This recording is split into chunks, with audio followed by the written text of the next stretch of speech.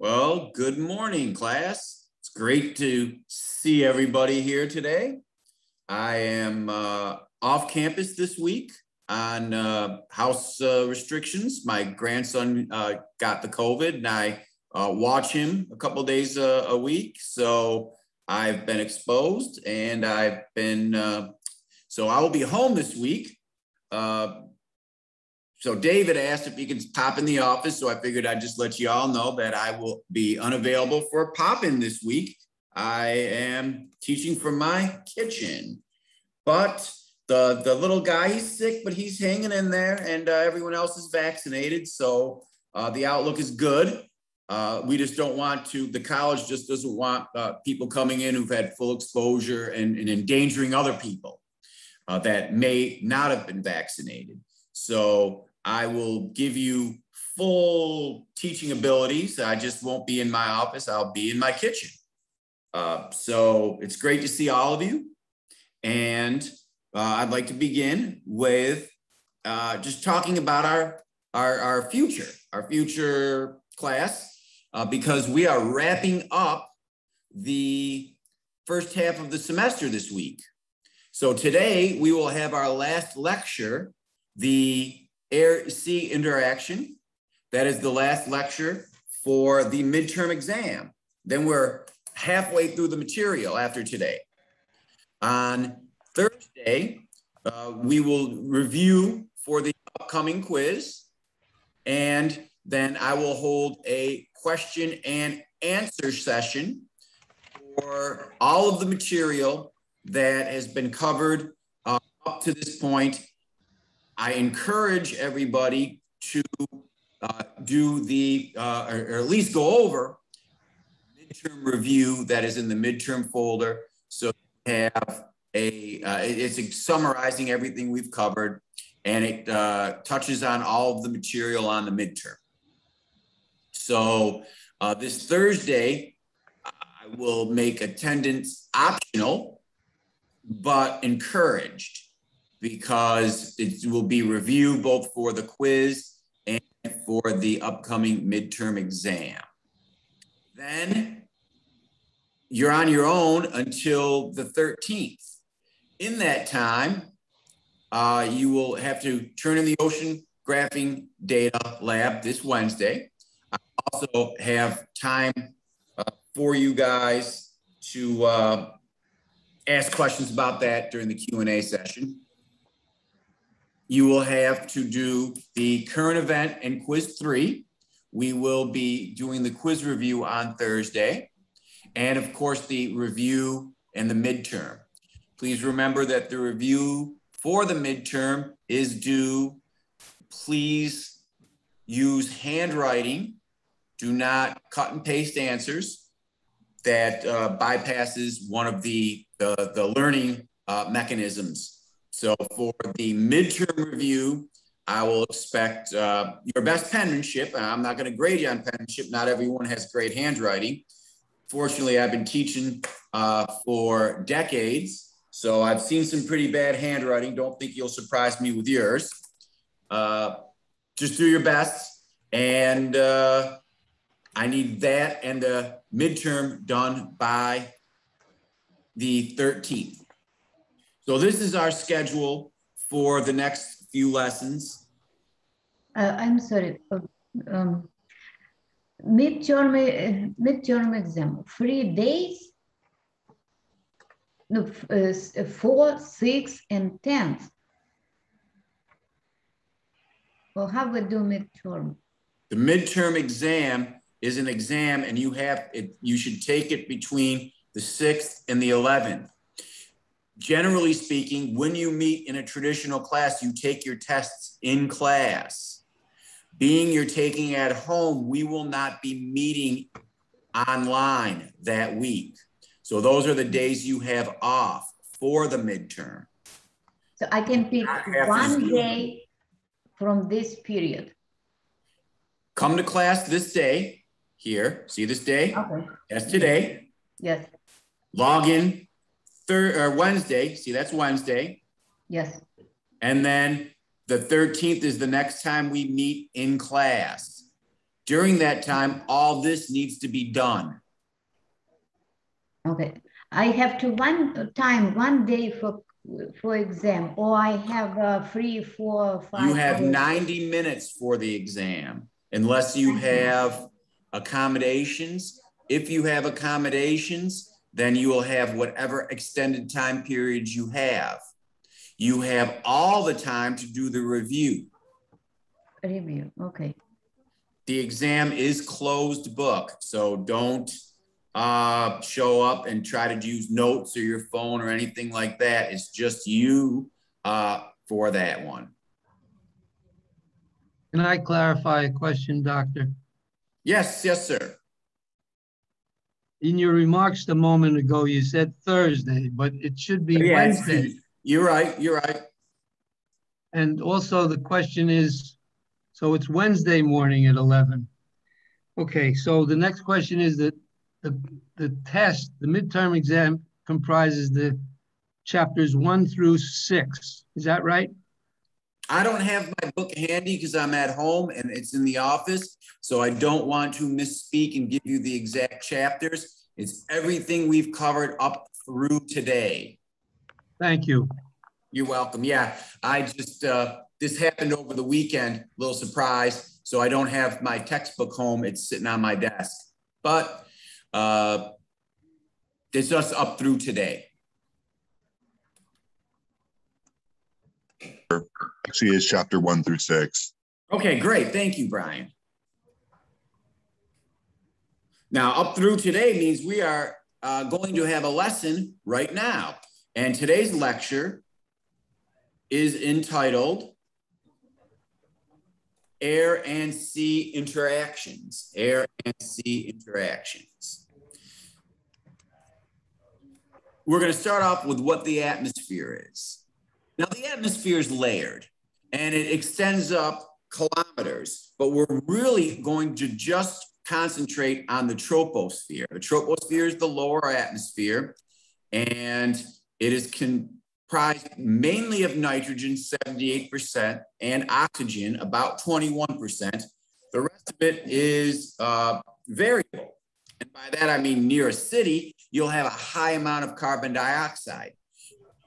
Gulf where it's warm and we got a lot of water, you'd have a high amount of water vapor, and it's all variable. As you go up in the atmosphere, things get more consistent. Us humans, you know, we tend to make the carbon dioxide, and that kind of hangs near the city. But when you go into the upper troposphere, it's generally consistent. So we're looking at the atmosphere, the layer of gases around the planet. It's held by Earth's gravity. At sea level, the pressure is, by definition, 1 atmosphere as far as how it's measured. That means the weight of 1 atmosphere is pushing down on you at sea level. Now, if you were to go 10 meters in the ocean, you'd get 2 atmospheres because about the 10 meters of seawater equals an atmosphere, which is about 33 feet. So just so you know, when you go up a mountain, you're less than an atmosphere because you're above sea level. At sea level, it's 1 atmosphere. So that's 760 millimeters of mercury,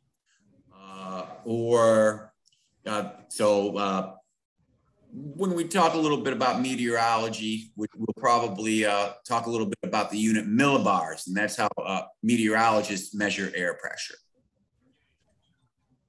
So just a simple pie chart, you can see here the carbon dioxide, which is so in the news due to the greenhouse effect, which we'll discuss. It's a very, very thin slice of what the atmosphere is made of. Water vapor is a thin slice as well. The water vapor only stays in the atmosphere hours, days to the water cycle. So lower atmosphere, that's the troposphere. It's fairly homogeneous. Water vapor can be up to 4% of the volume of the atmosphere, depending on where you are. you do know in a desert, you would be far smaller, near zero. And of course, over the Gulf on a hot summer day, you may be up around 4%. So the constituents are variable. Some of them, like the carbon dioxide and the water vapor. Others, the nitrogen, the oxygen, they're fairly consistent. I do want to ask everyone to check their mute buttons, because there is somebody who I hear a TV going through. So, great, you found it. Thank you so much. Take a look at this image here. I'm going to enlarge it so you can see it. This is called adiabatic heating or cooling. Okay, so on the surface, we have a surface temperature of 30 degrees Celsius, and the air pressure is whatever it is, it's holding this air in a parcel about this large. Now you have uplift. The air will expand because there's less air particles. The further up you go, the air expands. And because it expands, it cools. The air continues to expand and rise. So uplifting of air causes air to expand and cool. Uplifting, expand, and cool. Now a downdraft causes air to contract and warm. And that is called adiabatic cooling or warming. All right, let's take a closer look at this. What would cause an air to lift? Well, we know hot air rises. So say uplift during the day, the ground heats up, the air heats up, the air gets pushed up. As it gets pushed up, it contracts and cools. So just simple heating process of the surface of the earth would cause it to rise and cool. Another would be your prevailing winds, say coming from the west, hitting those Cascade Mountains in the Pacific Northwest. And obviously, if there's a mountain, the air is going to go up the side of the mountain because it's flowing. It can't go through the mountain. That causes uplift. Anytime you lift air up, it cools.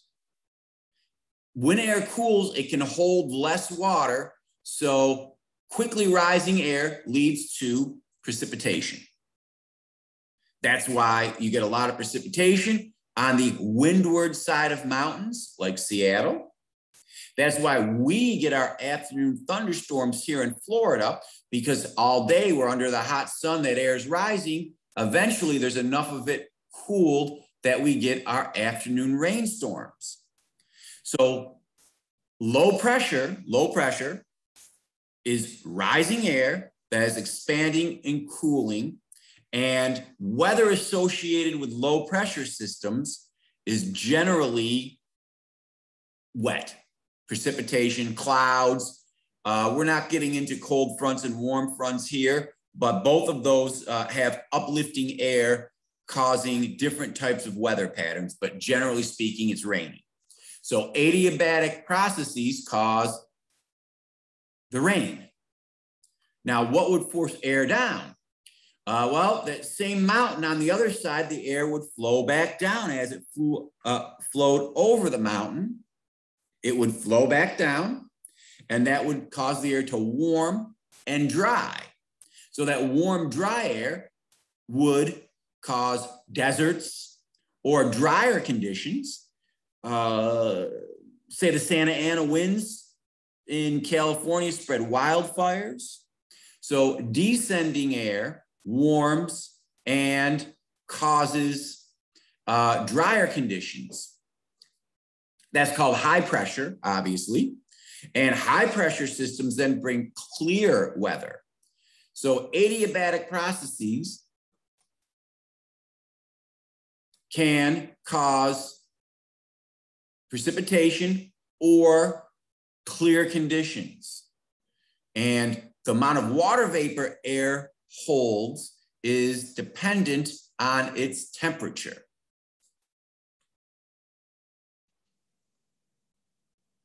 Insolation, not insulation, but insolation, I-N-S-O-L-A-T-I-O-N. Insolation is an acronym for incoming solar radiation. The angle of insolation determines how strong the sun's rays are. That in turn plays a role in climate. Here at the equator, the insolation is at 90 degrees. This fella here standing on the equator is getting insolation at 90 degrees. That's as powerful sunlight as you can get. So places in low latitudes, meaning the equator or the tropics, have stronger, more direct insolation, incoming solar radiation. Notice here near the Arctic Circle, you have it spread out because it's coming in at an angle. Also, a lot of the light bounces off as a deflection and reflection because it's not as direct. It doesn't travel through as easily. So this gentleman here would be standing in a colder climate because it has an angle of insolation, not 90 degrees, less than 90 degrees. The less it gets, the less powerful that sun ray is. Although it's the same strength solar beam, it has less powerful of effect. It's more diffuse on this Earth's curvature. So where you are, a lot of that has to do with climate, and that's because of the angle of insolation. Ice plays a role as well. Ice reflects more energy. That's called Earth's albedo, A-L-B-E-D-O, albedo.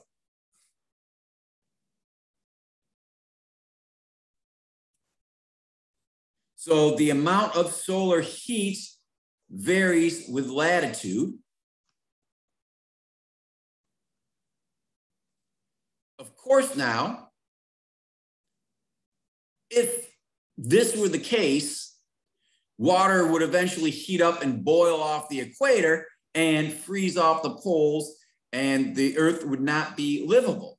But we go around the sun and our angle toward the sun changes. Also, we have global winds, convection cells forming from the uneven heating of the Earth. Those global winds cause ocean currents. Ocean currents flow, and so they're flowing in what we call gyres. The gyres are circular ocean currents. The Gulf Stream, North Atlantic, Canary Current, Equatorial Current is our northern gyra. I'm tracing it out with the cursor. This distributes warm water toward the north, cold water toward the south, and moderates world climate. So all of these systems working together allow Earth to be livable, allow water to exist in all three states, and stop this from just freezing and boiling away. So it moderates climate, Earth is livable, water exists in three states because of this energy transport. The energy is transported by the global winds and ocean currents. So the uneven heating of the Earth causes the solar winds and ocean currents, surface currents, and the Coriolis effect helps steer them. Now, Coriolis effect was named after a scientist named Gaspar de Coriolis, and he determined that if you fire a cannon ball a great distance, let's say you're here, and I'm going to exaggerate, and I'm trying to hit here, Greece. and I'm standing in the middle of Africa and I have this superpower cannon and I'm going to shoot it directly north at Greece. When it's in midair, what's going to happen is the Earth's going to turn underneath it and you're going to miss Greece and you're going to land it in Italy. So everything deflects because of Earth spinning. That's the Coriolis effect. So what was that now? How does that, I forget what it's called, but you know how if you're on a skateboard and you're tossing a ball up and down, the ball will still land in your hand? How is that, how does the Coriolis effect with that was, because I just assumed that that didn't apply to Earth spinning. Well, it does, but you're only shooting it up like 6 inches, a foot, and Earth is not going to, you know, and the time it takes for that, Earth's not going to move enough. It might be like a millimeter off, less than a millimeter off with you. But if you were to shoot it up an airplane, you would turn underneath it and it would miss you. That's why you know, people that fly, when you're flying west, it takes different time. Flying east, flying due north, you have to make a correction for the Earth spinning. Mm-hmm. Just a ball thrown up from a skateboard wouldn't give it enough time for it to actually move that much. Okay. Thanks. But that's a good question. And we are spinning fast, but we're awful small. And that distance is only a couple of feet that you throw it up, presumably, you know, so it's really not going to give you that big of a variation. But the Coriolis effect is why I was spinning, naming the currents, and you'll have to name a few currents. Our North Atlantic gyra, a gyroscope, G-Y-R-E, is like a spinning, moving, and all the oceans have this spinning, moving gyra in it, and it spins because of the Coriolis effect. And hurricanes, you know, they spin because of the Coriolis effect. The Coriolis effect causes whirlpools to occur because the Earth is spinning. So the Coriolis effect is that. It doesn't power the currents. The uneven heating of the Earth powers the currents. It more steers them. David asked me about this today. The reason we have the seasons is what we call Earth's obliquity. Obliquity means axial tilt. Here's the sun, not drawn to scale, obviously, and the Earth going around the sun. Our axial tilt of 23.5 degrees remains unchanged as we go around the sun. So if we start here on winter solstice, you can see the southern hemisphere leans toward the sun, meaning they get direct insolation, and the solar disk lit, they have more hours of sunlight, because if you draw the lit half, far more of it resides in the southern hemisphere than in the northern hemisphere. So the Earth's obliquity here, axial tilt, would lend longer days in the southern hemisphere, greater direct sunlight. The sun would be directly overhead if you were to stand on the Tropic of Cancer at noon, 23.5 degrees south latitude. The sun's directly overhead. Here, we're leaning away from the sun and we have shorter days. By drawing an imaginary line here, the dark half, you would see near the poles, you would be in perpetual darkness. Here near the pole, you would be in sunlight all the time. Now, of course, that is a very low angle insolation, so you wouldn't be very hot toward the poles, but you would have sunlight the whole time. So this would be the first day of winter in the northern hemisphere. It's called winter solstice. That is when the sun is furthest in the southern hemisphere, apparently. Shortest days, and least direct sunlight. As you move toward spring, the days tend to get a little longer, until boom, you're here at the equinox. Equinox, the sun is directly over the equator, and everywhere on the planet has 12 hours of daylight and 12 hours of darkness in the 24-hour period. That's equinox. That is also the first day of spring. As you move, the days get longer. Maximum apex in the northern hemisphere. You are standing right on the Tropic of Cancer, and the sun is directly overhead. I believe I said Cancer. I should have said Capricorn here for winter, and then the sun is directly overhead. You have the longest hours of daylight in the northern hemisphere. That is the first day of summer, and we call that summer solstice.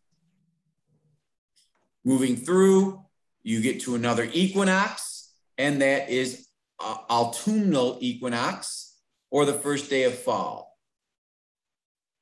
So the reason for the seasons is Earth's obliquity, 23.5%, and our trip around the sun. The longest day of the year is summer solstice, which is usually June 21st or 22nd. The shortest day of the year is winter solstice, December 21st or 22nd. The first day of the astronomical year would be vernal equinox, March 21st or 22nd. And autumnal equinox is the other equinox, which is September, which just happened. We just had fall. Now, it's fall officially. Why is it so darn hot in Florida? Well, the whole planet has a little time lag because the sun's still pretty high in the sky on, the day after equinox or solstice, still pretty high. So we continue to heat up until August. Then we cross the threshold and start to cool down, and we continue to cool down until February. Then we start to heat up again. So really, February is probably the coldest month, and August is the hottest month, although the equinoxes and solstices do not fall in those months because there's a little bit of a time lag. Question, Doc. Yes, sir. Could you just tell me if the longest day is a certain number of hours, let's just say in the summer in the Northern Hemisphere, what would be the number of hours for that? And compared to the equinox, how many hours of daylight? Every place on Earth has 12 hours of daylight and 12 hours of nighttime on the equinox. Oh, 12 to, yeah, and that's at the equinox. Thank you. Because it's equal, equinox means equal night. And I got one other question. Sure. Would you go back to the Coriolis effect? Coriolis, I'm going to speak on it again in a little bit. Oh. So we'll press forward, and if I don't address your question, hang on to it, and then we'll handle it at the end. Thank you. No problem. All right, so this is what I meant when I said hours of daylight vary. Here is the lit part of the Earth. Here is the 23.5 axis. We move 15 degrees per hour rotationally, which means the sun looks like it moves 15 degrees per hour. It's really us. And so over a 24-hour period, right here, you have more night than day because you're only moving 15 degrees per hour. More day than night. At the equator, take note, you always have 12 hours and 12 hours. So the equator has equal day and equal night, but only on equinoxes does the rest of the world line up with that. So the length of day depends on where we are in our trip around the sun. Now, convection, in this example of convection in a room, happens the same way. Anything that is considered a fluid transfers energy via convection. Gases like the atmosphere, convection. Water, which is a fluid, convection. The mantle, which is a solid, but it has the ability to flow, convection.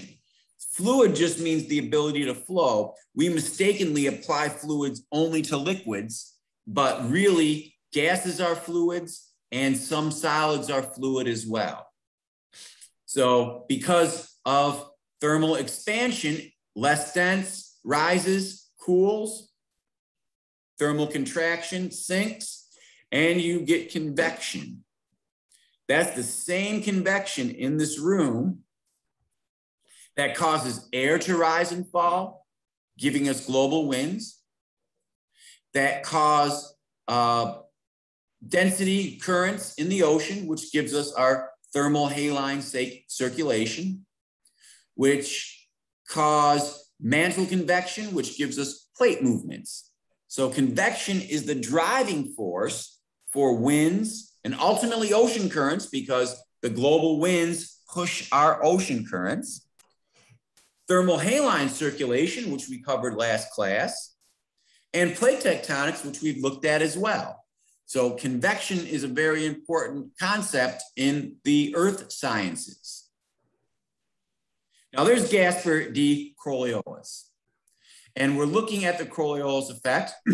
Again, because the earth is spinning, fluids flow in curved paths. Everything moves to the right in the northern hemisphere and to the left in the southern hemisphere as far as the curve due to Coriolis effect. Now, that means that a low pressure system spins counterclockwise in the northern hemisphere. That's why hurricanes, which are low pressure systems, spin counterclockwise. A high pressure system spins clockwise. That's why the ocean gyres, which this is a center of high pressure on our planet, spin in that direction. So low pressure has a counterclockwise spin. High pressure has a clockwise spin in the northern hemisphere. In the southern hemisphere, it is opposite. Okay, so air turns to the right in the northern hemisphere. Air turns to the left in the southern hemisphere. Now, the Coriolis effect does not drive wind and water currents, it steers wind and water currents. David, you wanted to chime in on the Coriolis effect now?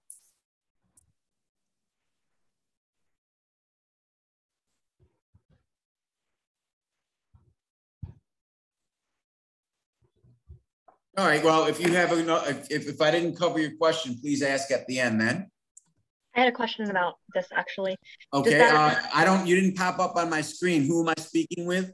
Oh, this is Artesia. Oh, hi, Artesia. Hello. So does this have to do with I don't know if it's true or not, but the saying that like in Australia and stuff like that, the toilets flush a different direction?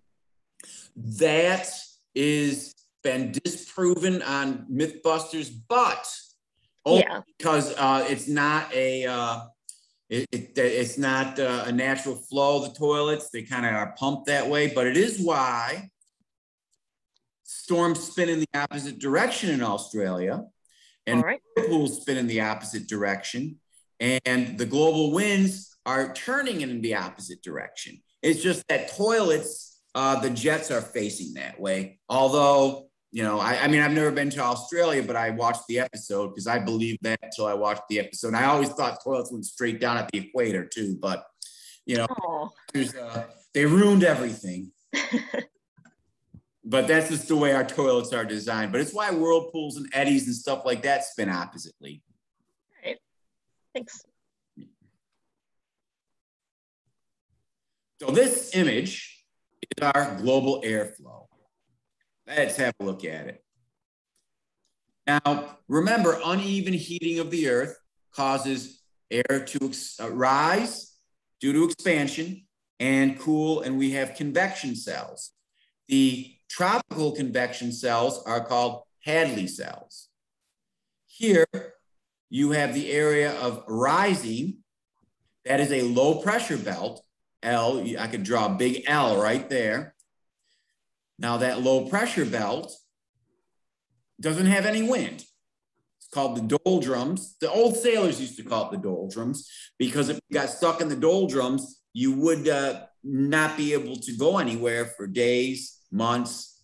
Ships even died, mutiny, ghost ships, because you would be stranded. No wind, and you know, sailboats need wind. Those huge ships needed wind back before there was energy powered. So the doldrums are narrow band at the equator where the air is rising. Also, because it's a low pressure belt, that's where you have the majority of rainfall. So oceans are less saline at the equator, less salty because of the rain. Rainforests tend to form near the low pressure belt, that equatorial trough low pressure belt, or ITCZ, the intertropical convergence zone. And you have your tropical cell. Because of the Coriolis effect, it is steered and it flows at a diagonal. If it were, if the earth wasn't spinning, it would just be north-south flow. But we are blowing a little bit toward, now if you face it, it is toward the right. These are called the trade winds. The trade winds are blowing near the equator a little bit towards the right and left in the southern hemisphere. You can see sitting here, that's pointing to the left. And then if you were to face this, turn oppositely, that would be pointing to the right. So the northeast and southeast trade winds blow between, now this is just idealized, it's tilted. In the summer, this would be a little bit wider. In the winter, it would be a little more narrow.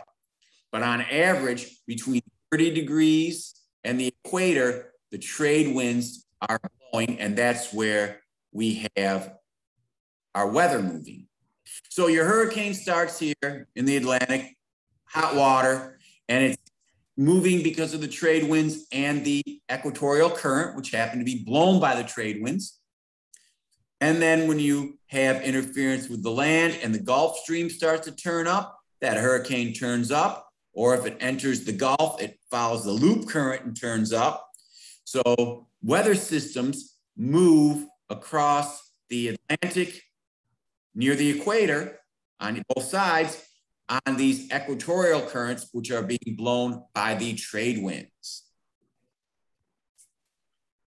Now here, you're having that cool air descending. That's a high pressure belt. It happens to fall on average 30, again, moving seasonally. That's also called the horse latitude. That's this ancient, like the doldrums is an ancient seafarer word. The horse latitudes were, descending air, so there's not much wind. And so you had to lighten your ships to catch whatever little wind there was. So you threw things overboard. The first things you throw overboard were the horses because they were heavy. You keep the cannons because you might run into pirates who need to fight, but you throw the horses over first, and then you probably throw some of your shipmates over before you throw the cannons. But that's called the horse latitudes. seriously though, this area of high pressure is very dry, meaning this is the saltier area of the ocean right here. And like I said, gyres are centered around high pressure. There's your high pressure belt. Your Gulf Stream moves up, then it goes across North Atlantic, then down Canary, then across equatorial. So the center of it is a high pressure system. That's the driving force of the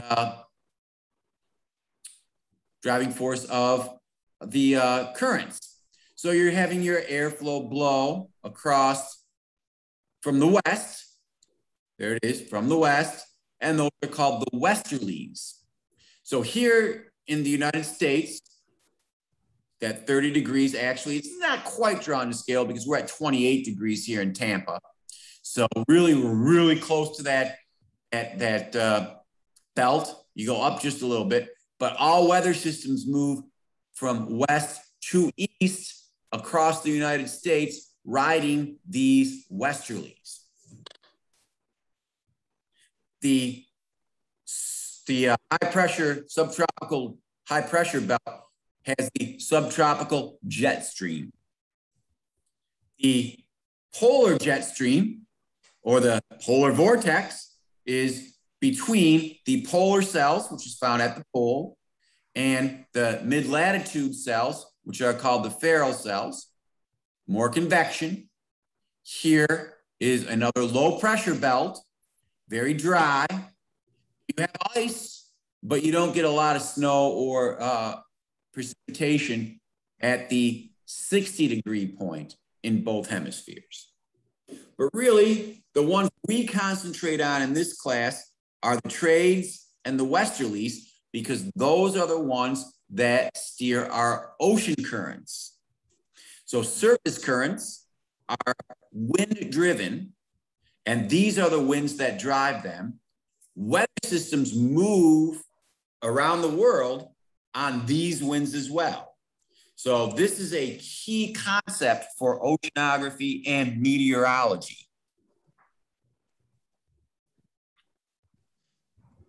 A little simpler two-dimensional drawing is here.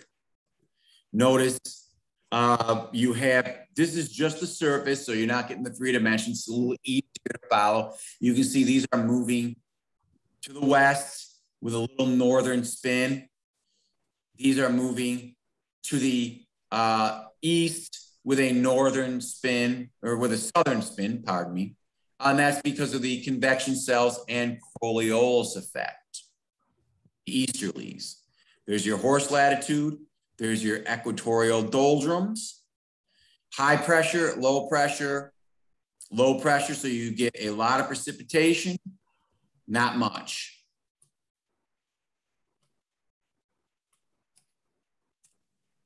This is just a little simpler diagram. The names of the cells: the Hadley cell, the Ferrel cell, and the polar cell. You have 2 Hadleys, one on each side of the equator, 2 Ferrels. Both of them are subtropical, tropical, subtropical, polar cells.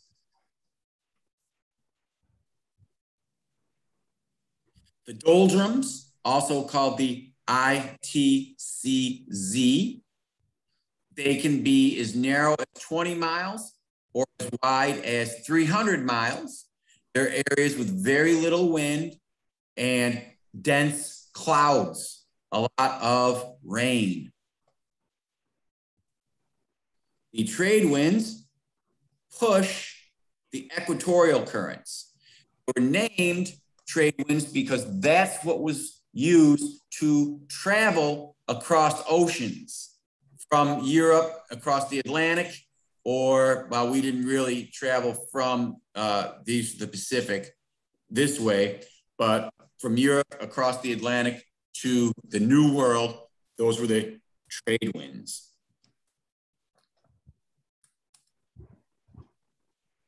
The horse latitudes were those subtropical latitudes where that high pressure ridge is, meaning ships would sit up a little higher, and to do that, they would throw heavy things overboard if they got stuck in them. That's how they got their name, horse latitudes. The westerlies move weather systems across our country.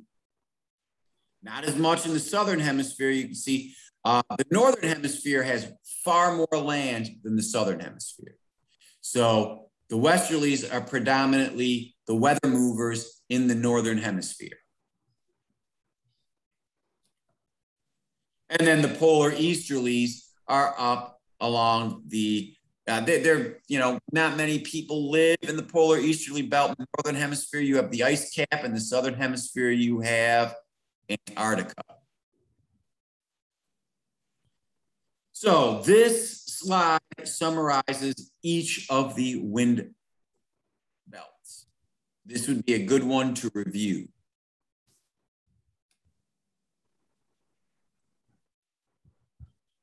I've heard the term monsoon a lot, and monsoon is a weather pattern, not a rainstorm. It includes a rainstorm, but it's not a rainstorm.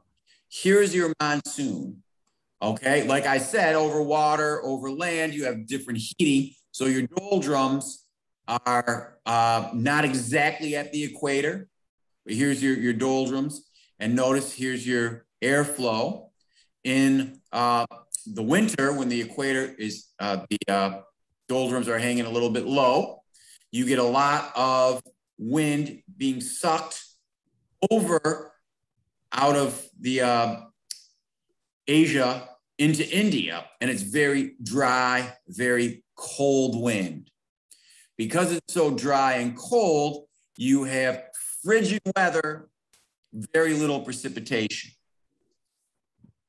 The opposite is true in the summer, where the ITCZ sits above the equator, and what you're getting is the air being sucked off the Indian Ocean and hitting southern India.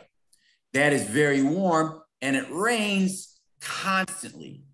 As a matter of fact, you get more rain than your average rainforest, more than 10 meters a year, but you get that in 6 months. That's why the term monsoon is applied to incredible torrential rain. It really originates from seasonal rain. A monsoon is seasonal rain. You also have seasonal chill. So monsoon comes from the Arabic term ma'ism, which means season. So monsoon does not really mean torrential rain, although we colloquialized it in America. It means seasonal. And that is the monsoons that occur. Here, locally, this is what we get all summer, most of fall, most of spring. All day, our land warms up and the air rises, and then that pulls our moist Gulf air up with it. Condensation occurs, and you get your afternoon thunderstorms. You go to the beach, you're constantly getting a breeze off of the Gulf.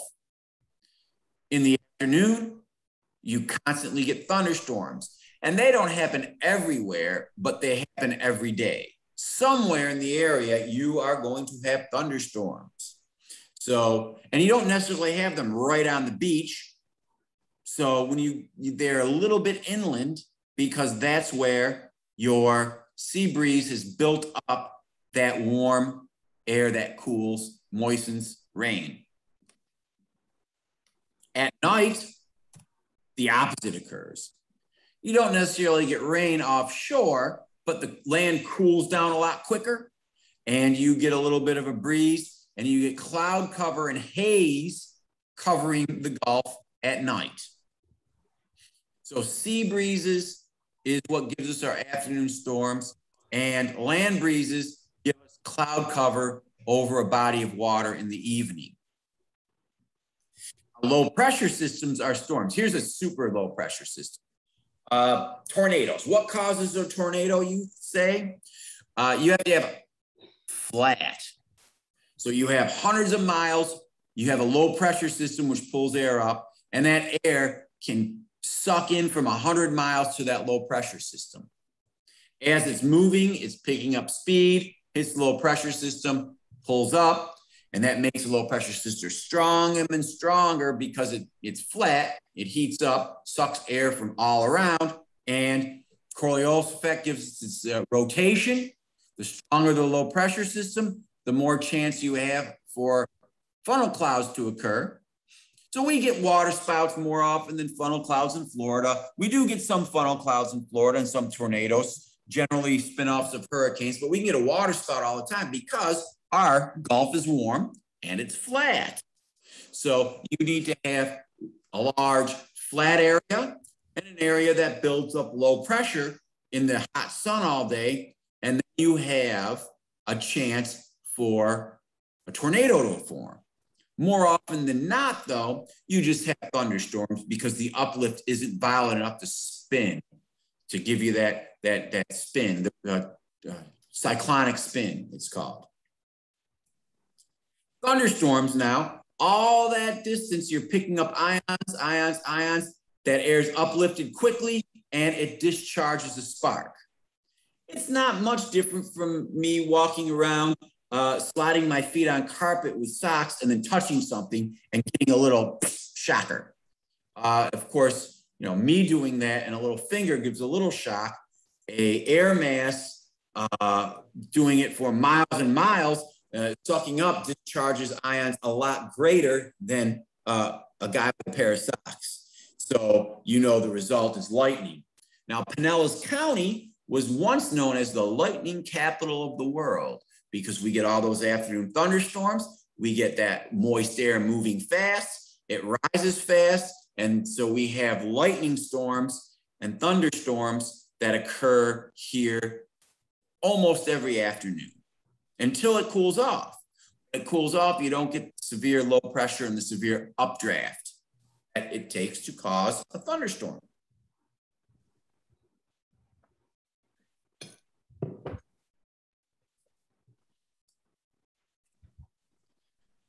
Tropical cyclones occur when, let's see if I have another picture. I'm gonna pop up. I apologize. I want to pop up to a picture. Let's take a look at, use this. Okay, generally speaking, here on our trade winds, let's just start right here. You get the hot, warm air coming off the Sahara, dry, moisture, and you get some uplift. And so you got what we call a tropical wave. This tropical wave, it's a little low pressure system, and it's pulling, it starts off dry and it's pulling moisture up. So you're right here, and you're just a little low pressure system, your wave. You move a little more here, and the air is moving faster, you're getting more moist air, and then you get yourself maybe a depression. Then you keep moving this way on the trade winds, but you're continuing to get that warm, moist air building up. So from a depression, you get a tropical storm. And then you move a little more, and you're continuing to get that warm, moist air. So now from a tropical storm, you can turn to a Cat 1 hurricane. And you keep going and growing on the trade winds until you hit the westerlies.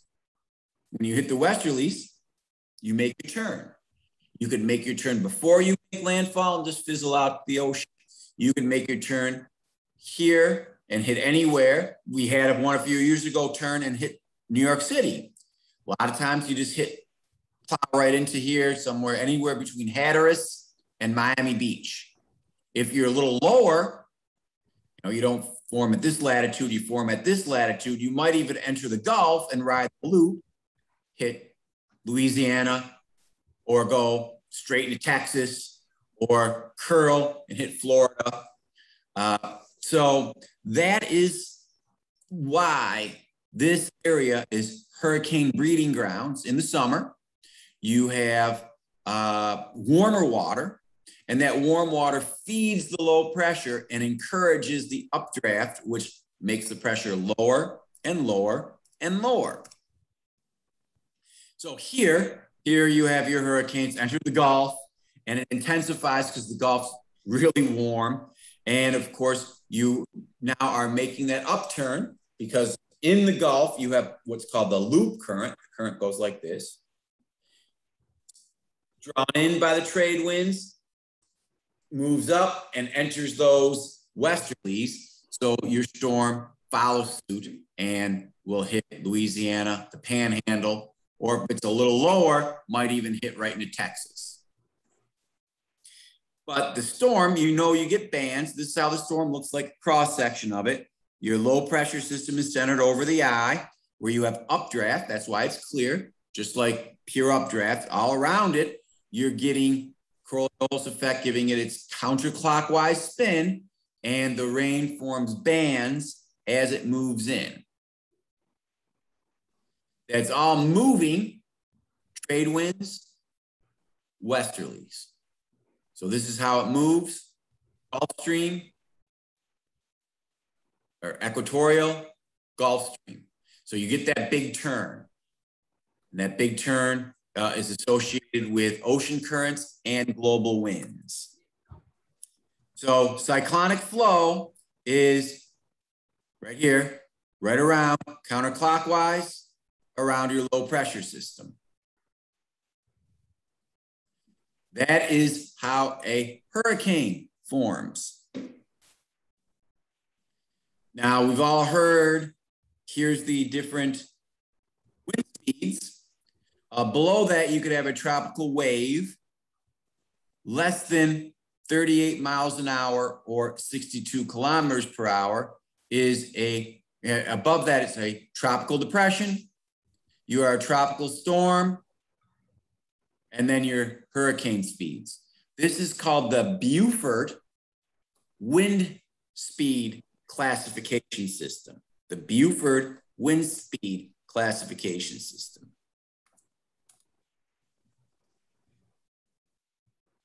So here's our breeding grounds for hurricanes and typhoons, which are the same as hurricanes, different terminology because of a different spin. When you reach the middle latitudes, the water is not as warm, so hurricanes fizzle. When you hit land, you no longer have the water feeding the hurricane, and they fizzle as well. So our storm tracks are riding the trade winds and then curving up due to the loop current, upstream, westerly winds. So in the north hemisphere, tropical cyclones are hurricanes and they are counterclockwise. In the southern hemisphere, we call them typhoons and they are clockwise.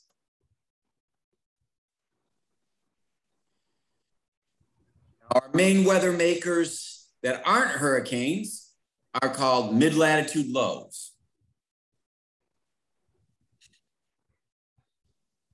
If I were to draw a line right here, this is continental polar, maritime tropical air, and this is warm moist air. This would be a little bit cooler, and you would have a front where the air masses meet. So our low pressure system causing spin, causing counterclockwise spin, we have warm air pushing cool air. There's your warm front. You have cool air pushing warm air. That's your cold front. So weather in the Americas is caused by what we call the mid-latitude low or mid-latitude cyclone or extratropical cyclone. They're all synonyms. There are a series of warm fronts and cold fronts between warm, moist Gulf and Atlantic air that meets cooler Canadian, northern United States air. And the low pressure system, which generally forms here, spins it. So a mid-latitude low, this is what it looks like on the Doppler radar, looks like a comma. And they can occur here where cool air meets warm air. In this case, this is the West Coast. In this case, this is the East Coast. But that's our main weather maker in North America. and they move on the westerlies across the United States.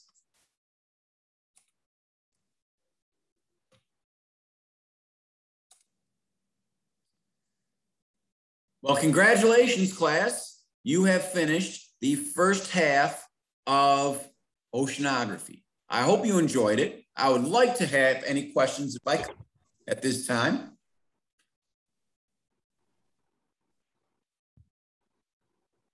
I had a couple of questions. This is Artesia. All right, Artesia, you came up now, so that's good. Nice. So not probably the most relevant, but do we know why, you might have covered this already, do we know why Earth spins like that? Like how, how it spins, I know because of gravity, like it rotates around the sun, but do we know why it revolves? Like how the moon always has the same face facing the Earth? Like why doesn't the Earth have the same face facing the sun? The moon is caught in our gravitational field, which is tractive. So it's caught in our gravity, but it's really gravity and momentum. Gravity and momentum cause the spin, and not just gravity, we go around the sun, but momentum or inertia, which is the same conservation of momentum, states a body in motion stays in motion, like acted on with another force. So the momentum keeps us moving in that circular path. Gravity, we would just slam into it.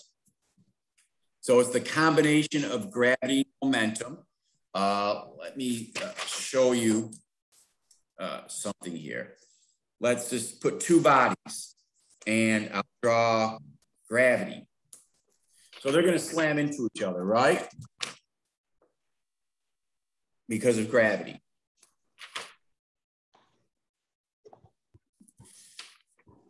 Now this drawing, you have two forces. But when you add two forces up in physics, you have to put your vectors tip to tail. And so your resultant is there. Okay. Now, do we know that resultant is at an angle?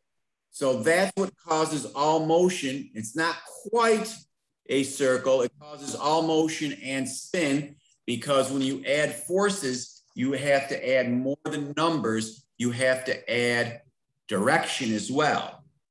And you don't add them up the same way you would add up numbers. The force vectors actually work tip to tail, or you would use trigonometry. And that's what causes angular motion and spin. Okay. So it's all physics. It's way beyond the scope of this course, but it's just physics. Well, so that part makes sense to me, but you know how like we have the day-night cycle because Earth is rotating, but the moon doesn't have the day-night cycle, right? It always has the same face. Well, no, it does have day-night cycle because it goes around the sun. Oh, okay, sorry. So I meant that the Earth is always seeing the same face of the moon from the Earth. Yeah, right? yeah, because it's trapped in our gravity. Do we know why that doesn't happen for the Earth to the sun? Like why the same face of Earth isn't always facing the sun? Well, because we're a lot bigger, so our mass is strong enough to overcome that tractive force, but it's slowing down. If you come forward fast, 500 million, 500 billion, however many years, eventually we would be caught in the tractive force. All right, thanks. We're also the moon is a lot closer. But yeah, our days are actually getting shorter and shorter. Seconds every year, milliseconds, but eventually we would be caught in the same tractive force. I'm sorry, I misunderstood your question at first, but I think I got it that time. We just haven't got to that equilibrium yet. Okay, cool, thank you. Oh, you're welcome. We won't be around when we do either. Hey, Professor, I got a question. This is Jalen. Hey, Jalen. Yeah, this is about the exam review. Okay. Is it okay we can at least just do it on our computer, like type it? And then copy it by hand? Yes. I don't care how you do it, but you have to turn in a handwritten copy. Okay. Okay? Yes. Thank you. Yeah, took a lot of educational psychology and stuff. And I do know that how the brain works. And when you're writing and you're reading it, you're saying it in your head. And really, it's more effective studying than copying, pasting, or pushing buttons. So anything I can do to ensure your success, I will do that. Yes. Yes. All right. I see, Maria, I see you unmuted. Are you ready? Do you have a question? Oh, yes. When we do quiz number 3? Oh, I just went through that at the beginning of class. If you want to stay after class, I'll reinforce that with you. I don't have dates right in front of my face right now, so I'm going to have to log into a different screen. So just hang out real quick after I dismiss class, and I'll go over the schedule with you again, okay? Yeah, or you can send me mail or some. Well, I would rather just make sure we're on the same page before I dismiss you. Okay, what I do now, Just wait a minute and Okay, let me finish all the questions, and then after I say class dismissed, I'll pop on there for you, okay? Thank you. David, did you have a question? Did I cover your Coriolis effects? Well, no, let me go back to the number of hours in each day. I think that was slide 7 or something, 7 or 8. Okay, question, sir? Do you have the slide to present? Oh, I have to log in and re-get it. Hold on. Okay, here's the It's not a question. big deal. Let me see if I can find it for you. No, I think you could answer without the slide. So just to summarize, you said equinox, it's equal number of hours in the day and the night. Yeah, the whole world gets 12 hours day, 12 hours night. And the next phrase or next comment you made was at the equator, the day and the night's hours are equal. Yeah, they stay equal. So that means you got 12 hours of day and 12 hours of night at the equator year round? Yes. Okay, I have to process that, but that clarifies it. It's year round. So arguably at the equinox, it's only during that short period of time when you have the equinox. That is, and then that's 12 and 12. We would have 12 and 12. Nova Scotia would have 12 and 12. Australia would have 12 and 12. The whole world, because we're even with the sun. Our axial tilt lines up with the sun exactly. Okay, so now so that clarifies that. Now, could you go to the Coriolis questions? I think it's slide number, well, without the slides. You illustrated you talked about rotation. You talked about counterclockwise in the northern hemisphere. Around a low pressure system, we are counterclockwise, yeah. But then the arrow in some of these slides, if, for example, I looked at that would be around a high pressure system. Okay, let's just look at this. See this little image right there? I drew an arrow and then straight arrows towards it. Yeah. Everything moves to the right. So I'm going to draw my arrows pointing to the right. See how those arrows are tilting to the right now? Yeah. So that means my net flow is counterclockwise around a low. Now let's do a similar thing for a high pressure system. First, those arrows were arrowing toward the left as I'm facing the screen. No, you have to, they're all to the right. This one, well, the screen's opposite because I hand drew it. Oh. Well, I think the point is that from the perspective of each of the arrows, instead of being straight, it is going right. Well, yeah, you have to face the arrow. The arrow's moving in this direction. And then the arrow's moving in this direction. But it's always moving to your right in the direction that you face. Well, now, if that's the case, then that would, to me, that would argue toward a clockwise movement rather than counterclockwise. You see this? There's your high. I moved everything to the right. And that gives me a clockwise movement around a high. Oh, Movement around a high, counterclockwise around a low. oh, that's going to help. I gotta process that. Yeah, just And- counterclockwise around a low pressure system, clockwise around a high pressure system. And finally, the term westerly means the origin of the wind is coming from the west, but it's going toward the east. Correct. Winds are always named from where they originate, not where they are moving to. Yeah, that gives me a little wrinkle in my thought process. Okay, thank you. That's what I have. No problem.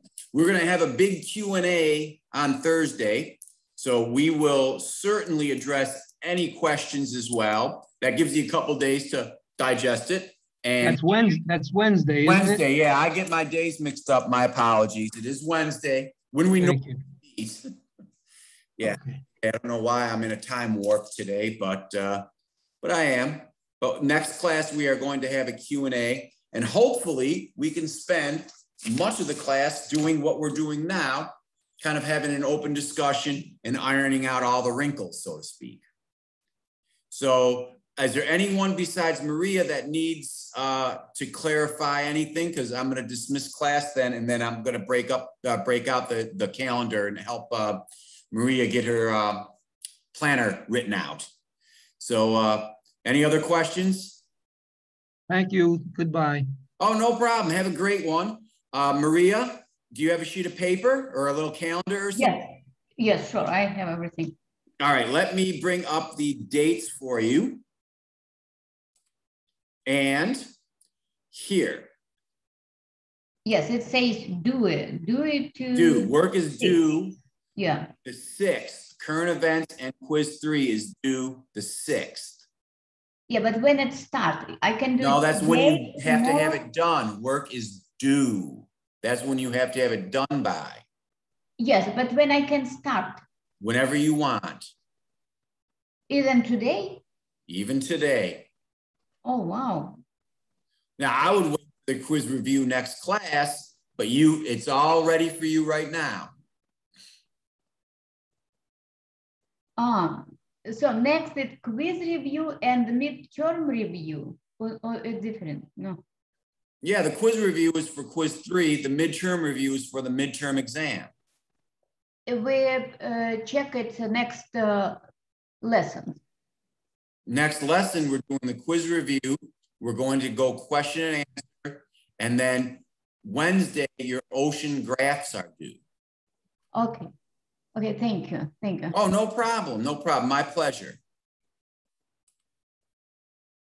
Yep. Anyone else? All right. Thank you, everybody.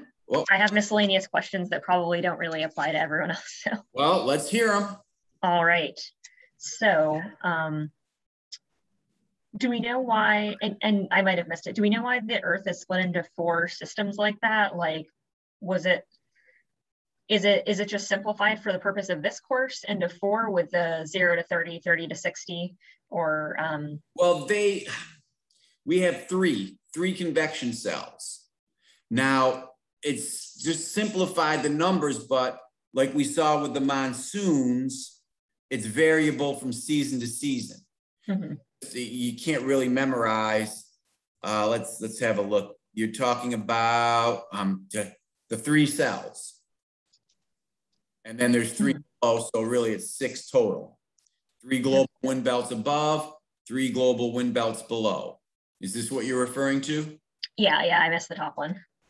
So what happens is we just give them the even latitude and longitude because on average, that's what they are.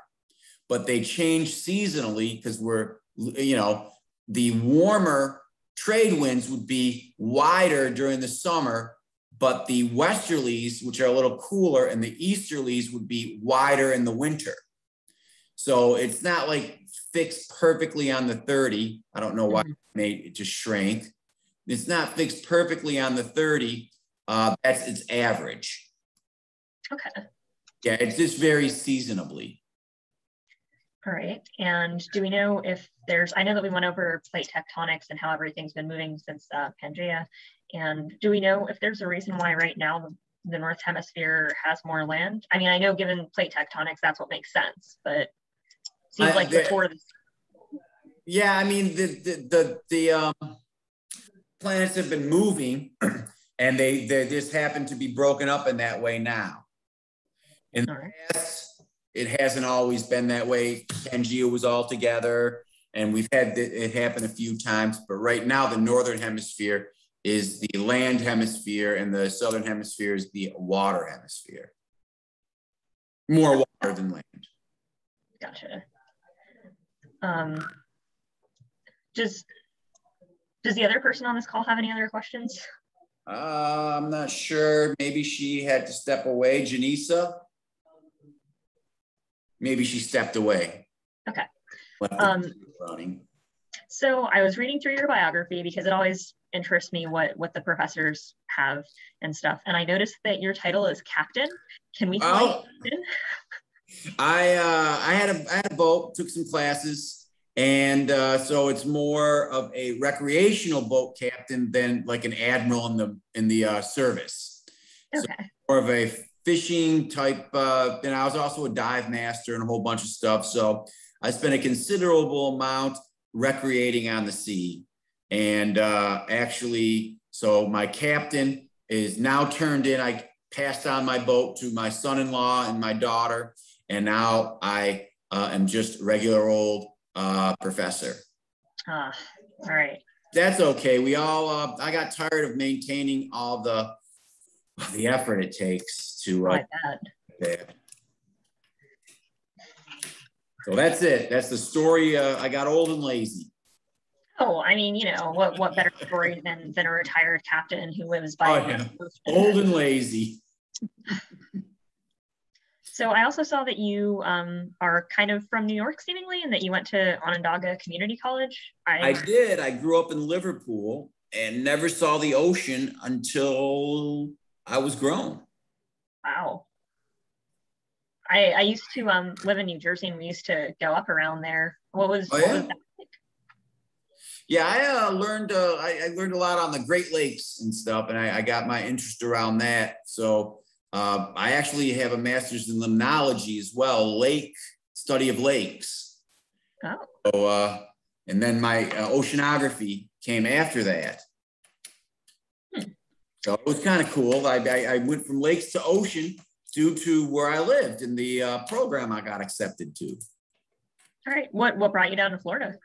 Well, I was looking for a job, and Florida had one, and I was like, okay, I'm in. I'll give it a try. And that was almost 30 years ago, 25 years ago. So yeah, I've really enjoyed it, and will be here for the rest of my life. Wow. All right. I also saw that you went to the State of University ESF. That was totally my dream school for a while. I saw that you had a major in environmental science. That was like totally my dream, you know. Oh, yeah. But how was that? What's it like? Would you recommend that school? It's the top school in probably the world for environmental sciences. It is fantastic. They manage the entire Adirondack forests. They have campuses all over the state. They have arboretums. It's just an amazing school. Great research institution. They co-op with Syracuse University, so they have all the campus delights of a big campus, but they're a small campus off to the side, not even part of it. You can take classes through Syracuse as well. If you wanted to, like, say, major in environmental communications, you could take your communications through Syracuse at the discounted rate, and all the environmental sciences at the College of Environmental Science and Forestry. So really is a fantastic college. Top ranger schools, really good college.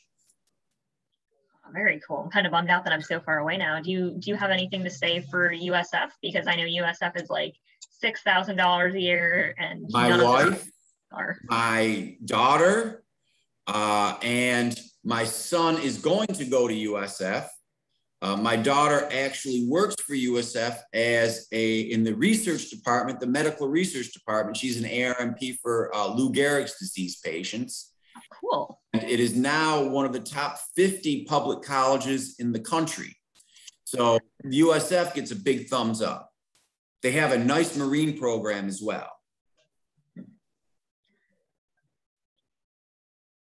All right. I got a lot of good things about USF as well. So yes, it's closer.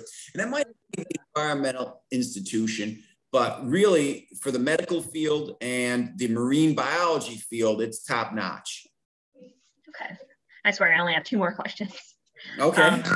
I saw that you founded an environmental club at Seminole campus. I did several decades ago before, gosh, it was probably in the, I don't even remember when it was. We didn't have an environmental program, and they asked me to start an environmental club, handle the campus recycling, and I also helped write the environmental program that they currently have.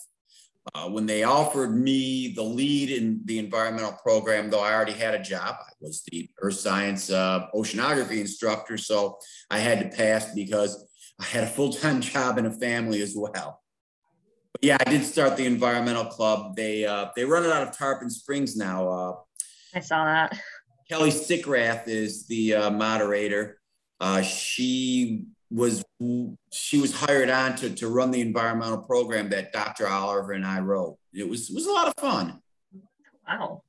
Yeah, I was part of a very, very small, well, I was the president of my environmental club in high school that had about 4 people in it. And it was just me and my friends running around picking up garbage. So, but sucks that they're in Tarpon Springs. I mean, I'm kind of involved in their things. I like deathly afraid of deep water. So all of their kayaking expeditions I've passed on so far, but I'm going to go out with them next weekend. So oh yeah, you got to overcome the fear. Wear a life jacket, you'll be okay.